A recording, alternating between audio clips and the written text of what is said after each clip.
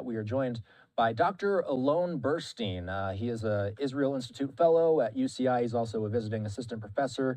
Doctor, we appreciate you joining us as always. We want to get right into the breaking news of the evening here. Let's pull up this tweet. The United States and Britain carried out a series of airstrikes on military locations belonging to Iran-backed Houthis in Yemen early today in response to the militant group's ongoing attacks on vessels traveling through the Red Sea. This is happening right now, as far as we're aware, but we anticipated this would likely happen, Doctor. What do you think they are targeting in Yemen tonight? So first of all, thank you for having me as always. Um, the United States and the coalition that is operating the maritime force in the Red Sea stated already several days ago that they are going to be carrying out this strike. They said they're going to give the Houthis one final warning, and after that, they are going to carry out this strike, sort of as a way to finally say if you're going to continue attacking ships in the Red Sea, then there's eventually going to be a response. It's not just going to be a defensive maritime operation. That being said, it's unclear if this is going to be just a one-time strike, so to speak, if this is going to be a massive bombing campaign the last several hours against maybe different administration sites of the Houthis or possibly against different infrastructure, and then it'll be backed off. Or if what will happen is this is going to be the launching of a larger campaign. I don't think they're thinking invasion or anything like that. But it's unclear if this is now going to be that the coalition is saying we're entering into a war as far as we're concerned with the Houthis, or if this is just a way to say from now on there's going to be retaliations every time you launch either drones or ballistic missiles or try to take over a ship. It's not just going to be that the coalition of ships is going to try to defend them, but rather it's going to be there's going to be retaliations. You're going to start paying a price. I think that's what the United States and the coalition is trying to establish right now. There's changing the rules of the game, so to speak. The Wall Street Journal reported that in anticipation of the attack, Houthi forces transported some weapons and equipment and fortified others. Local reports indicate that Houthi militants were evacuating the Red Sea city of Hudaydah. The Houthi leader said yesterday that any U.S. attack on Yemen's Houthis will not go without a response. What kind of response are the Houthis capable of? So this is a little bit why I suggested that this is not the United States trying to carry out a surprise attack in order to assassinate the leader of the Houthis or something like that. This was coming. The Houthis knew this was coming. The United States and the United Kingdom said this was coming. The UN Security Council passed a resolution 2 days ago stating that the Houthis need to stop all of their activity. This is also the United States and the coalition trying to gain this international legitimacy in order to carry out this attack. So the attempt here was to show that we're changing the rules.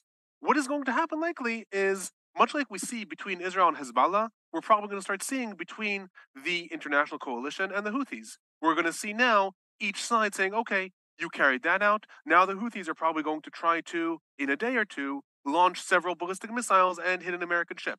They'll succeed, they won't succeed, the coalition will then retaliate. What's happening is we're going to see an escalation in the back and forth.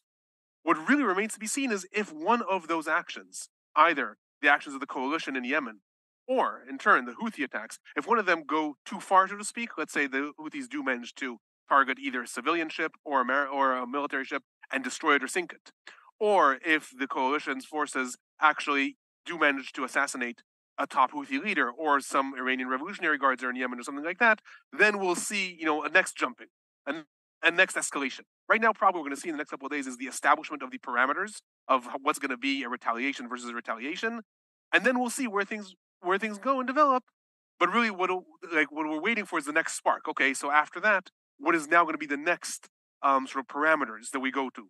Right now, we're still figuring it out. It's unclear how long this attack is going to be. Right, this could be 10 targets are reported attacked. That could be it. Could be another 100 coming tonight. Unclear.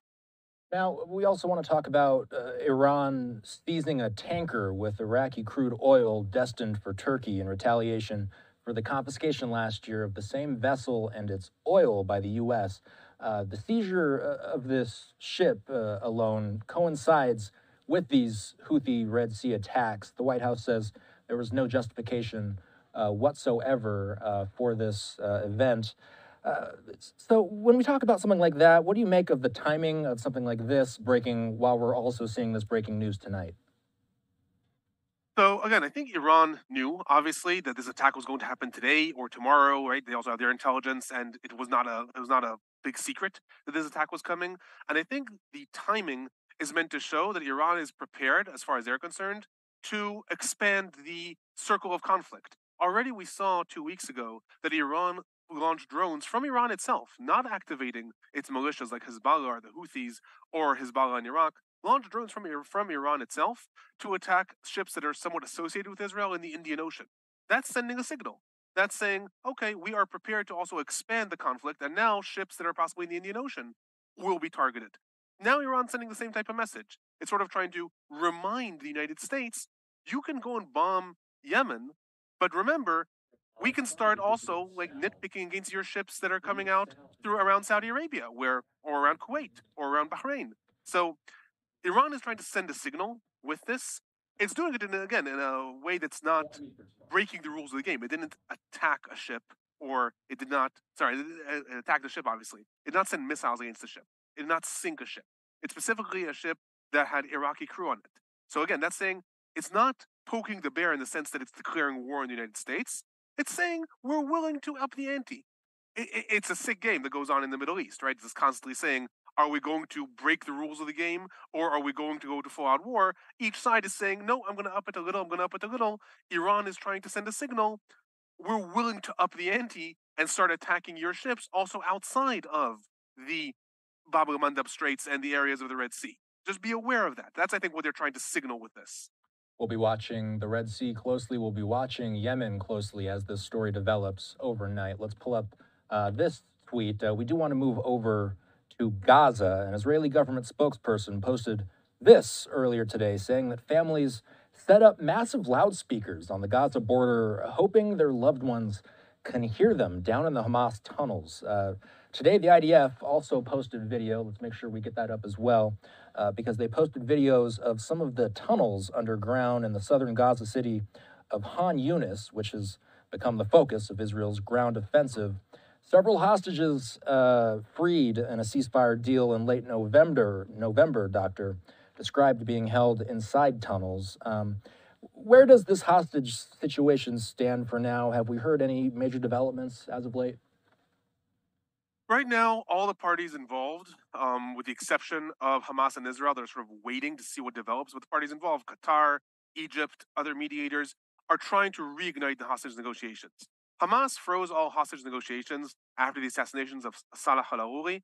And as far as Hamas is concerned, they have said they're not returning to negotiations unless the opening step is a complete ceasefire.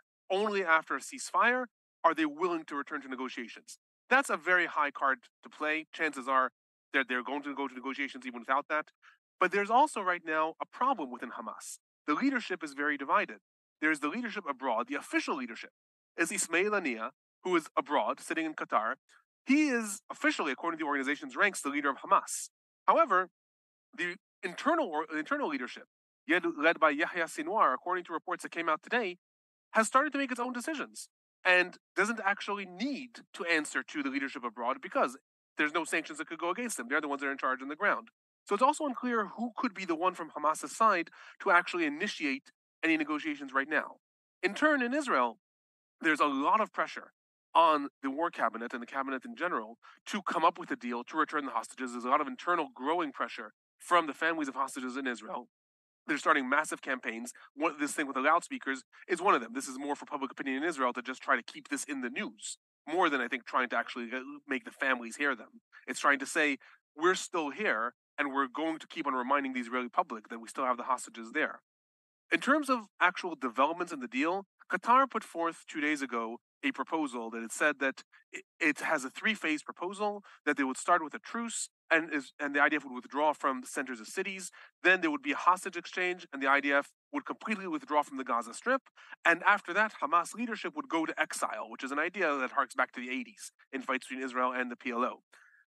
Israel looked at this with a lot of skepticism, said that's a weird deal that we didn't hear about, that they said that they put forth, and the head of the Mossad called Qatar and wanted the clarifications. In turn, the leaders of Hamas also said, we've never heard of this deal and we don't know what Qatar is talking about. So there's a lot of speculation that Qatar was mostly trying to just fan the flames, just try to say, let's get a deal going. We're going to say that we're talking to get the sides to at least respond and deny this.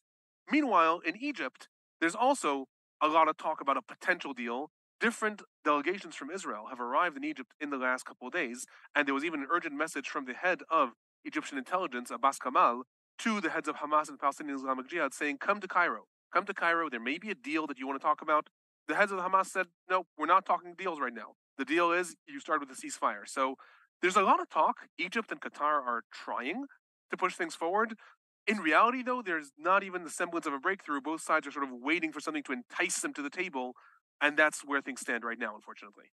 And, Doctor, let's move to the United Nations. That's another big story that's taking a lot of headlines in the later half of this week. Today, South Africa formally accused Israel of committing genocide against Palestinians and pleaded with the United Nations top court to order an immediate halt to the Israeli military operation in Gaza. The AP says that Israeli leaders have taken the rare step of engaging with the court to defend their international reputation. This is expected to be a years-long process, as you and I have talked about. But what would it take for the South Africans to prove their case in the long run? So, in proving such cases, right, the definitions of genocide are obviously like anything legal, much more complicated than most people think. Right, genocide, you're trying to kill everyone in a population, that's it. There's legal definitions of what genocide means, and it could mean also the systematic killing of an entire group or part of a group. If you're trying to systematically kill part of a group, it could also mean if you're systematically starving a group or systematically avoiding, withholding medical supplies from a group. Like all these things that South Africa is trying to prove, because even South Africa is not making the claim that Israel is systematically assassinating everyone in the Gaza Strip. Instead, it's relying on all these other things. There's two sides that need to be proven when you try to hold a country accountable for genocide. One is the actions. You have to be able to prove that the actions meet a certain level of guilt, and the other is intent. You have to be able to prove that the actions are not just a byproduct of war, right? Because in war, you often have hunger, you often have humanitarian catastrophes, but it's very hard to prove intent usually, and you have to try to prove both those things. In this case, the situation is almost reversed. It's very easy for South Africa to ironically prove intent. That is not to say that Israel actually is carrying out a genocide in Gaza, but what I can say, and what South Africa is saying, is there are scores of statements that were made by the Prime Minister, the Minister of Defense, Minister of National Security, other members of cabinet, saying things like, burn Gaza down. There are no innocent people in Gaza. We will not let a single stitch of food into Gaza. All these inflammatory statements prove intent. They say the Israeli leadership is openly saying that this is what they're going to do, and that can amount to genocide. That being said, South Africa is going to have a much harder time proving that this actually happened on the ground, because a lot of things did happen that obviously are causing a humanitarian catastrophe. Humanitarian aid was withheld from the Gazans for many weeks. There is massive hunger in Gaza. But to prove that this is with the intent of systematically killing either the entirety or a portion of the population is going to be much harder. So in this case, ironically, the situation is a little bit reversed. Often when you have disasters of war, Afghanistan, Iraq, Kosovo, South Sudan, when you have disasters of war, you see the results on the ground and you can say, look, clearly war crimes, clearly genocide, but it's hard to prove the intent of the leadership. Whereas here, ironically, it's a lot easier to prove that the leadership has said lots of things that can amount to these crimes. Proving them on the ground, though, is going to be much harder. Just as an example, some of the figures that the representatives in South Africa said today, 80% of starving people in the world are in the Gaza Strip. That's factually not true. Unfortunately, there are, according to UN figures, upwards of 800 million people that are suffering from hunger in the world.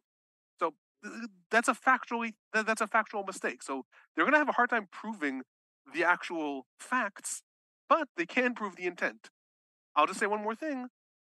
They're asking for an immediate injunction, the court to put out an immediate ruling before the case actually, goes to trial. One thing that's important to remember is while they're asking the court to put out an immediate order that Israel has to halt its activities in the Gaza Strip, the court can put out other orders.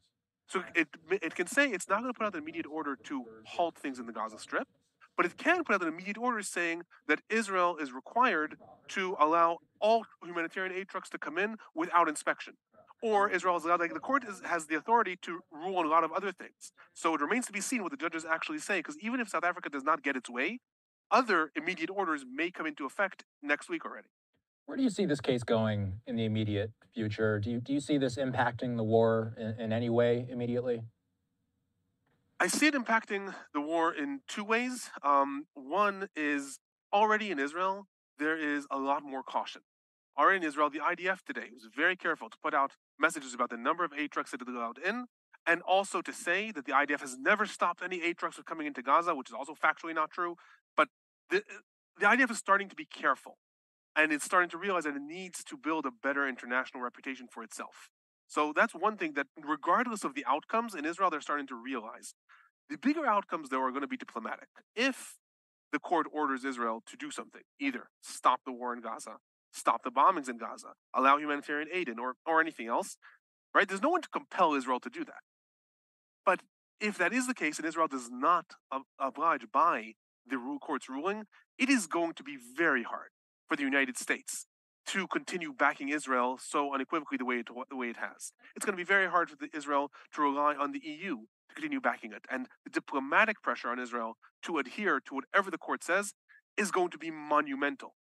That could have a lot of repercussions because Netanyahu's government is very fragile. It relies heavily on very hawkish right-wing elements who are sort of saying, yeah, the UN says that, so be it, we don't care. And if the diplomatic pressure compels Israel to actually adhere to what the court says, that could threaten the cohesion of the government, and the cohesion of the government in turn affects the war. So even if the court ruling is not necessarily binding in the sense that no one's going to go force Israel on the ground, stand in front of the IDF, it will have repercussions later on.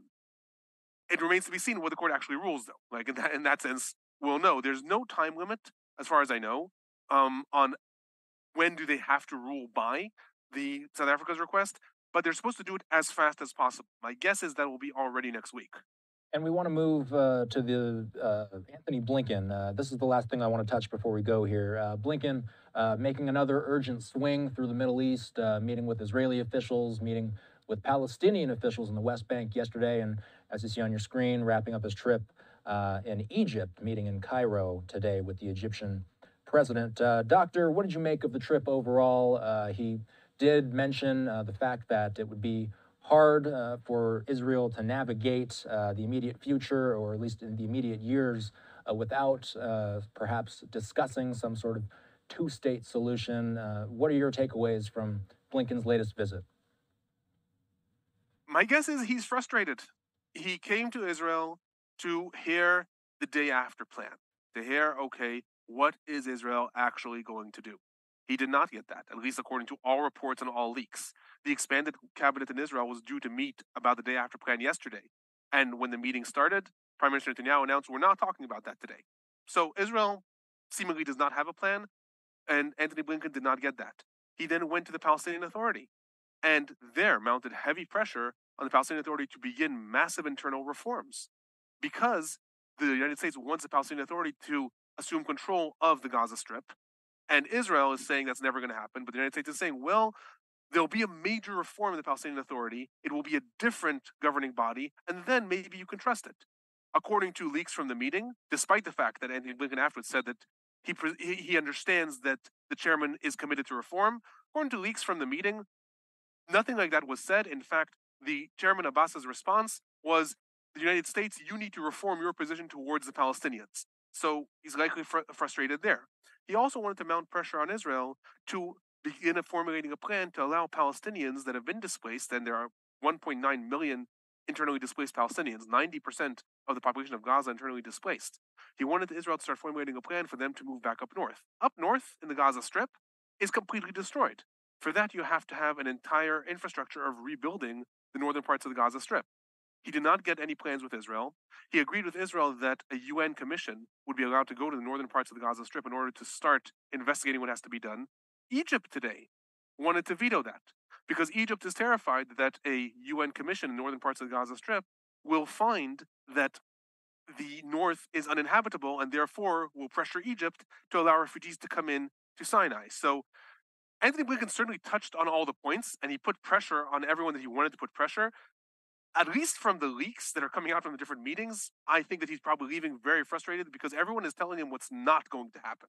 No one is actually formulating a plan for what is going to happen, which is what the United States wants. Dr. Alon Burstein, we'll leave it there for now. Thank you, as always, for joining us. Thank you. Have a good night.